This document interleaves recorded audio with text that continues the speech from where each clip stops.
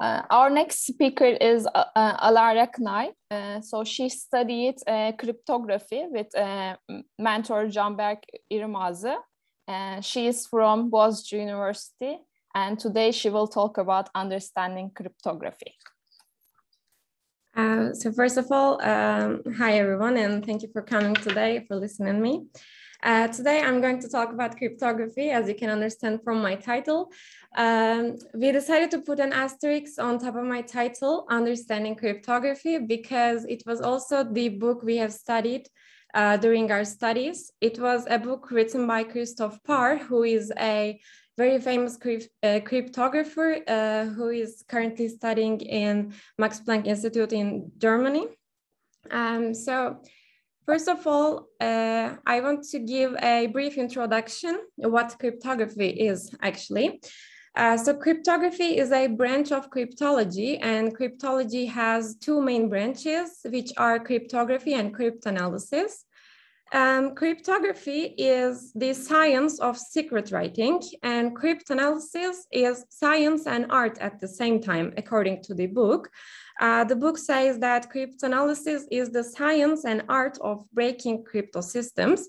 I know it sounds a bit evil, but even though cryptanalysis sounds evil, it's the only way to assure if a cryptosystem is secure enough.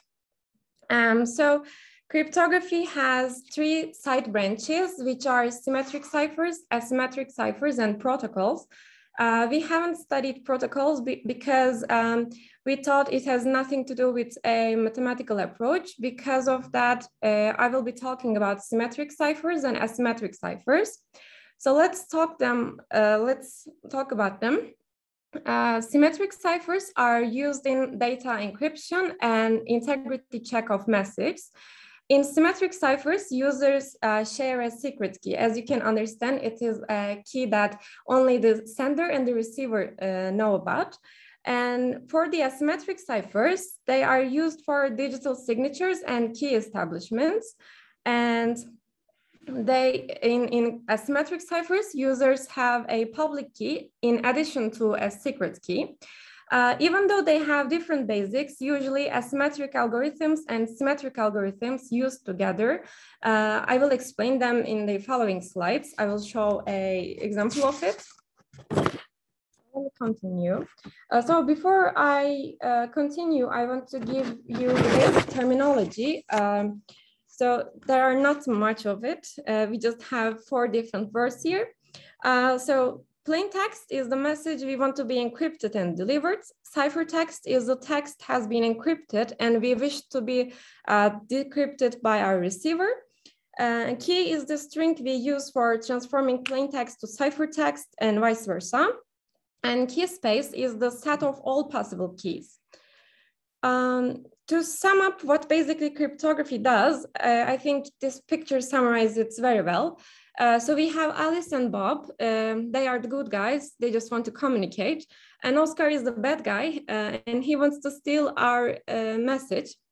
So here, X is the plain text, Y is the ciphertext, and key is the key that K letter represents the key that we use for encrypting the message. And so before talking about ciphers, I want to mention a very important principle, a principle that comes with the computer age, actually. So it's very important because people usually think that if they made a system very complicated or very complex or very random, that no one could break it, but it's not the fact. So let me just read it and summarize it. So a crypto system should be secure even if the attacker knows all details about the system with the exception of the secret key. In particular, the system should be secure when the attacker knows the encryption and decryption algorithms. So like I said, people think that if they made random crypto systems or they made very difficult or very complex crypto systems, then they would be secure enough and they could be unbreakable, but it's not the fact that because this principle says it actually has nothing to do with them, but the reliability of your crypto system depends only on the size of your key space. So let's talk a little bit about cryptanalysis. Cryptanalysis has also three side branches, which are classical cryptanalysis, implementation attacks, and social engineering. I'm not going to talk about social engineering. So here, I want to actually talk about brute force attacks and implementation attacks, and also letter frequency analysis, which are a branch of mathematical analysis. So for brute force attacks, one always tries to find the correct key. The attacker just keeps on trying until she finds the correct key for breaking the system.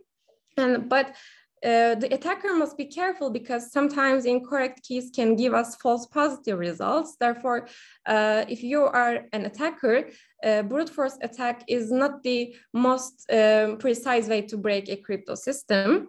So for letter frequency analysis, it is a branch of mathematical analysis because it makes use of statistics. By letter frequency analysis, it could be easy to detect letters in the text. Therefore, good ciphers should hide the statistical properties of the encrypted plain text, because if the attacker finds the letter frequencies in the English alphabet, then it would be very easy for her to break the system. It would just help her. And for implementation attacks, actually, it focuses on side channel attacks rather than finding a mathematical flaw.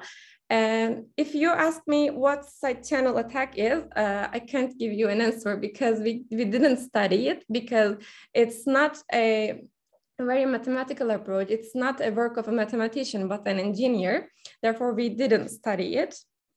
Let me continue. So there are three types of classical ciphers here. You can see there are three of the main classical ciphers, and they are substitution cipher, shift cipher, and affine cipher.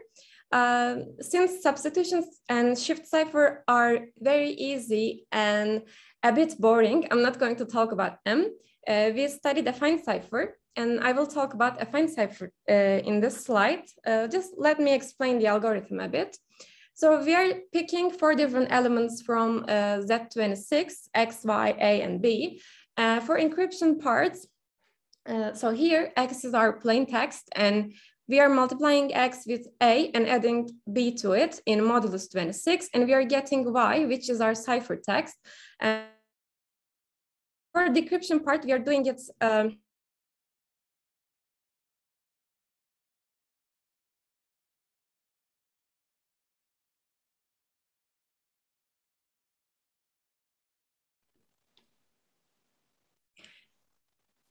so for encryption part, we are taking X, which is our plain text, and we are multiplying it with A and adding B to it in modulus 26. And this is our encryption process. And for decryption, we are subtracting B from Y, which is our cipher text, and multiplying it with inverse of A and getting our plain text back in modulus 26. So as you can guess, here A and B are the keys. And we have one restriction, which is the greatest common divisor of A and 26 must be equal to 1 in order to find the inverse of the element A here.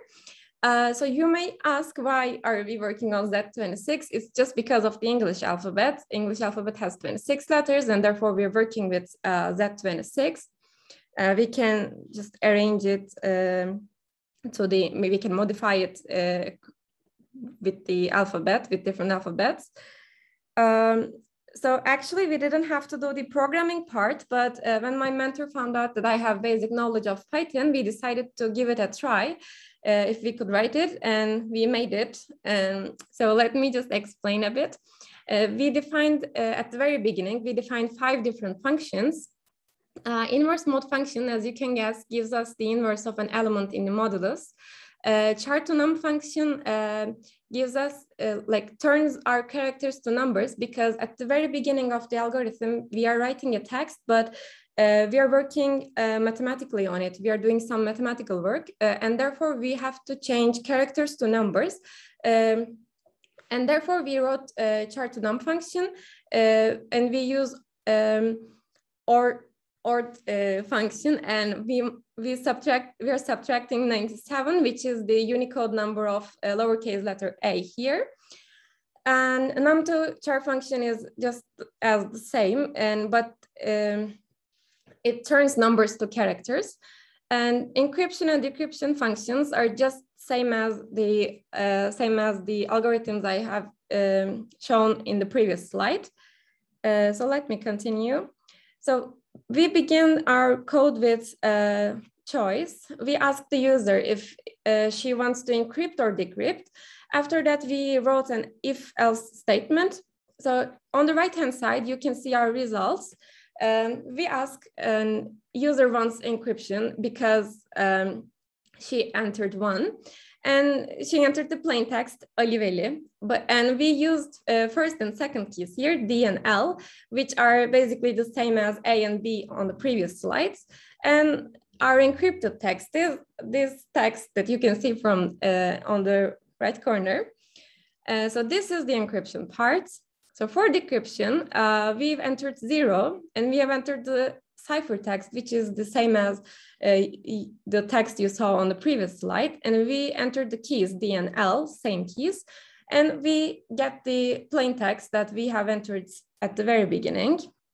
So our algorithm just worked very well. So now I want to talk about some basic number theory knowledge for cryptography, because in the following slides, I will talk about RSA, and for studying RSA, one needs to know some basic number theory. So there are Euclidean algorithm, Euler's phi function, and Euler's theorem. Since we all know Euclidean algorithm from our discrete math classes, I'm not going to talk about it, but I will just remind you what Euler's phi function and Euler's theorem are. So Euler's phi function says that the number of integers in Zm relatively prime to m is denoted by phi of m. And Euler's theorem says that a and b be integers with greatest common divisor equal to 1, then a to the phi of m must be equal to 1 in modulus m. So let's begin with RSA. What actually is RSA? Actually, RSA is an acronym that comes from the surnames Rives, Shamir, and Edelman, who are the 3 scientists, actually 3 cryptographers that you can see in that picture. And RSA is most widely used asymmetric cryptographic scheme in the world right now. And it is used for key transport and digital signatures. And it is used often with asymmetric ciphers such as AES, which is a crypto system I'm not going to talk about today. Now, for RSA, we need some requirements, and there are actually 4 of them. So first of all, the infeasibility of determining the private key D given the public key values E and N, because attacker has the public key, and you must determine the private key very well in order to prevent the attacks on your crypto system. The second is one RSA encryption can only encrypt L bits, where L is the bit length of N. And here, the typical L would be 124 bits. So you can imagine how big numbers we are working with. And the third one is that need of a method for very long numbers, actually very long primes. I'm emphasizing primes because it's important to work with long primes in RSA, and I will explain it more detailed in the next slides. And last but not least, for a given n, there must be many private key and public key pairs, because attacker may plan a brute force attack, and since he already knows the public key, we must create as many as possible public and private key pairs. Like aside from affine cipher, RSA needs a preparation part, and here it is key generation. So for key generation, we have 5 different steps. In the first step, we are choosing 2 large primes, P and Q. This may seem the most, not that difficult to understand, or it may seem very simple, but actually I think it is the most important part here. We are computing n by multiplying these two, and we are computing Euler's function. And in the fourth step, there is a typo actually. We are choosing public exponents, but we cannot choose one, and this is the typo. I will explain it on the following slide. And the public exponents E and the phi of n, between these two, there is a correlation. The greatest common divisor of these two must be equal to 1. And at the end, we are computing private key D. There is the second typo. D times E must be equal to 1 in modulus phi of n. So for the encryption part, it's so easy. So we're just taking the plain text x, and x to the e must be equal to y in modulus n. And it may seem really, really easy, but since we will be working with very large primes, it won't be that easy. And the decryption part is just the same, but this time we are using private key D, and we are just writing y to the d, where y is the ciphertext, and we will get x, our plain text back. So to demonstrate RSA in one picture, the attacker sees nothing. Attacker just knows the public key, and the communication is just like so in RSA. It's not that complicated actually. Alara, you have 3 minutes. Okay. So as I mentioned, in the step 1 of key generation, we have to find large primes. And to find large primes, we actually have 2 different tests, which are Fermat's primality test and Miller-Rabin test. Miller-Rabin test is actually the generalization of Fermat's primality test. And I'm going to talk about Miller-Rabin because in RSA, we are using Miller-Rabin. So what does Miller-Rabin do? Actually, as an input, we are entering a prime candidate P tilde with these restriction, as you see, and security parameter S. What is a security parameter? If my security parameter S is equal to 5, then it means that I want Miller-Rabin to be run 5 times. And as an output of this primality test, it says that P tilde is composite or P tilde is likely prime. So Miller-Rabin is not a definite algorithm. It's a probabilistic algorithm because it says that it's likely prime. So even if our security parameter is really high, it is still not that reliable. It's not that precise because it's a probabilistic algorithm. So I'm skipping the algorithm because we already written one.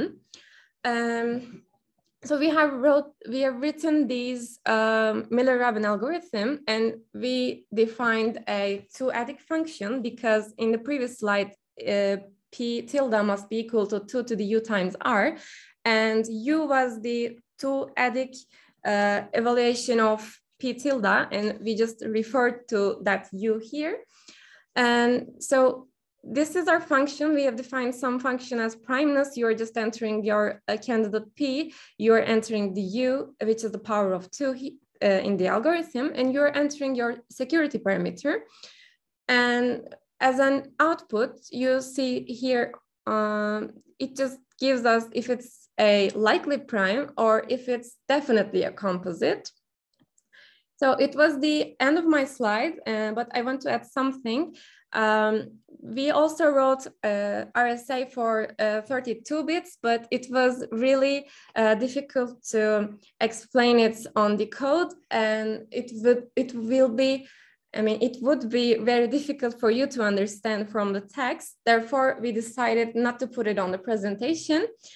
We also studied Diffie-Hellman key exchange and elliptic curves, but since they are also very difficult topics to understand, and we thought that I won't have time, and we are right, I think. So that was all from me. Thank you for listening. Thank you, Alara. Thank you.